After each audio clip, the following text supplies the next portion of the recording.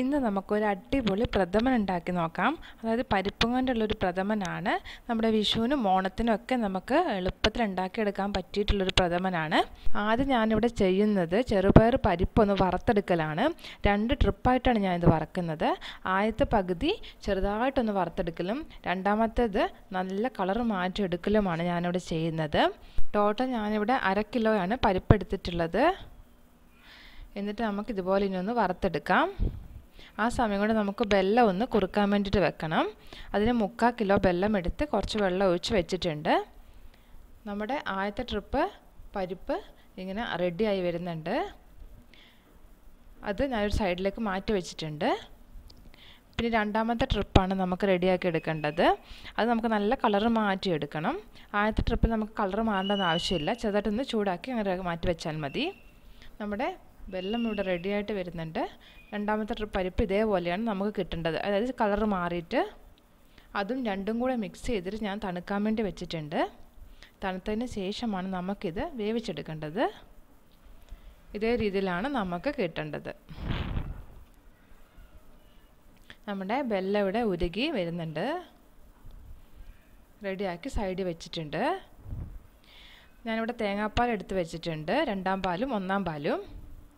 ഇനി ചെയ്യേണ്ടത് കുക്കറിലേക്ക് നമ്മൾ ആ പരിപ്പ് കഴുകി വൃത്തിയാക്കിയതിന് ശേഷം ഇട്ട് കൊടുക്കുന്നുണ്ട്. ഇട്ട് കൊടുത്തതിന് ശേഷം നമുക്ക് നെഗമ്പേ വെള്ളം ഒഴിച്ച് കൊടുക്കണം. നിങ്ങൾക്ക് കണ്ടാൽ അറിയാം, പരിപ്പിൻ്റെ പ്രത്യേകത കണ്ടാൽ അറിയാം. കാരണം ആദ്യത്തെ പരിപ്പാണ് നമുക്ക് കളർ ഇല്ലാണ്ട് കിടക്കുന്നതും രണ്ടാമത്തെ പരിപ്പാണ് നല്ല ബ്രൗൺ കളറായി കിടക്കുന്നതും. അതിന് നമുക്ക് നെഗമ്പ് വെള്ളം ഒഴിച്ചിട്ട് ഒരു 3 വിസിൽ അടിക്കാൻ പാടുള്ളൂ. ഇതൊന്ന് വേവാൻ വേണ്ടിയിട്ട് വെക്കാം. ആ സമയത്ത് കുറച്ച് ഏലക്കയും കുറച്ച് പഞ്ചസാരയും കൂടെ നന്നായിട്ട് ഇതേപോലെ ഒന്ന് അടിച്ചെടുക്കണം. നമ്മുടെ പരിപ്പ് ഇവിടെ വെന്തിട്ടുണ്ട്. കണ്ടോ, വെന്ത് നല്ല സെറ്റായി വന്നിട്ടുണ്ട്. ഇത് നമുക്ക് ഒരു ഉരുളിയിലേക്ക് മാറ്റി വെക്കാം. അതിനുശേഷം നമ്മളിത് ചെയ്യേണ്ടത്, നമ്മൾ ഉരുക്കിയ വെള്ളം ഒഴിച്ചിട്ട് നമുക്ക് ചെറു തീയിലിട്ടിട്ട് ഇതൊരു 3/4 മണിക്കൂർ ഇളക്കിയെടുക്കലാണ്. ഞാൻ മുഴുവൻ വെള്ളവും ഒഴിച്ച് കൊടുത്തിട്ടില്ല. നമുക്ക് ഇതിൻ്റെ മധുരം നോക്കിയിട്ട് ലാസ്റ്റ് വേണമെങ്കിൽ ഒഴിച്ച് കൊടുക്കാവുന്നതാണ്. ഇനി നമുക്കിതൊരു 3/4 മണിക്കൂറോളം ഇളക്കി കൊടുക്കണം.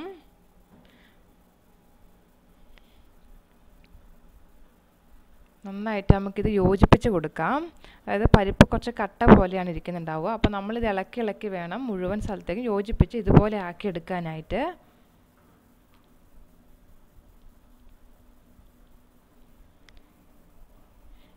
നമ്മുടെ ഇതെല്ലാം കൂടെ മിക്സ് ആയിട്ടുണ്ട്, വെല്ലവും പരിപ്പും എല്ലാം കൂടെ.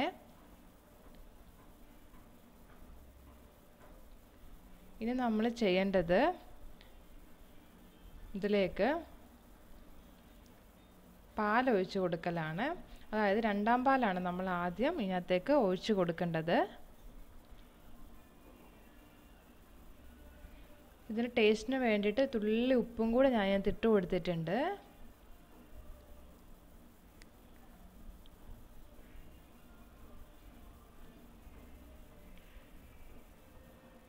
നന്നായിട്ട് നമുക്ക് അതും കൂടെ ഒന്ന് മിക്സ് ചെയ്യാം. എന്നിട്ട് 2ാം പാൽ ഒഴിച്ച് കൊടുത്തിട്ടുണ്ട്. 2ാം പാൽ ഞാനിവിടെ ഒരു 3 കപ്പാണ് എടുത്തിട്ടുള്ളത്. അത് ഞാൻ ഇതിനകത്തേക്ക് ഒഴിച്ച് കൊടുത്തിട്ടുണ്ട്. 1ാം പാൽ ഞാൻ എടുത്തിട്ടുള്ളത് 2 തേങ്ങയുടെയാണ്. ഇനി നമുക്ക് നന്നായിട്ടൊന്ന് മിക്സ് ചെയ്ത് കൊടുക്കാം. ഇതിന് ശേഷം നമുക്കിനി ഒഴിച്ച് കൊടുക്കേണ്ടത് കുറച്ച് നെയ്യാണ്.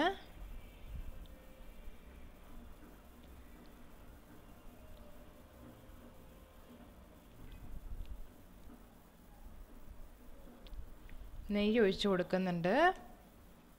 ഒരു 3-4 സ്പൂൺ നെയ്യ് നമ്മൾ ഇതിനകത്തേക്ക് ഒഴിച്ച് കൊടുക്കണം. എന്നിട്ട് നമുക്ക് നന്നായിട്ടൊന്ന് മിക്സ് ചെയ്ത് കൊടുക്കാം.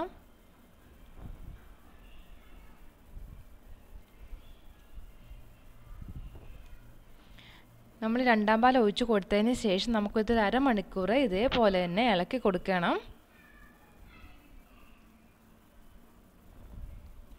ഇതിന് ശേഷം ഞാൻ പഞ്ചസാര ഏലക്കയും കൂടെ പൊടിച്ചതും കൂടെ ആഡ് ചെയ്ത് കൊടുക്കുന്നുണ്ട്.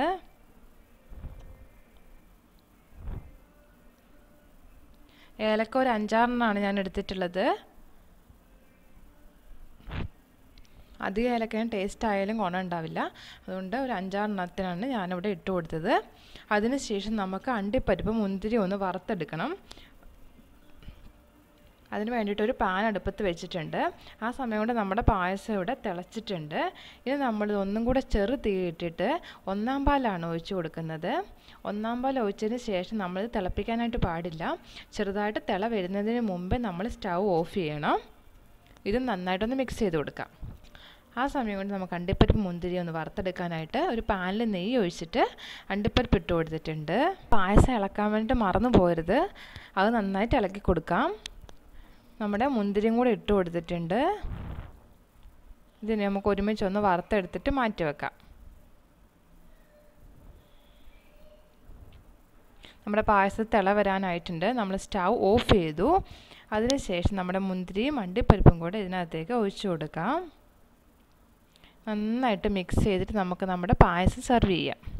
എല്ലാവരും ഒന്ന് ട്രൈ ചെയ്ത് നോക്കണം. ഈ പായസം എല്ലാവർക്കും ഇഷ്ടമാവും. ട്രൈ ചെയ്തതിന് ശേഷം എൻ്റെ ചാനൽ സബ്സ്ക്രൈബ് ചെയ്യാനും ലൈക്ക് ചെയ്യാനും മറക്കരുത്. Thank you.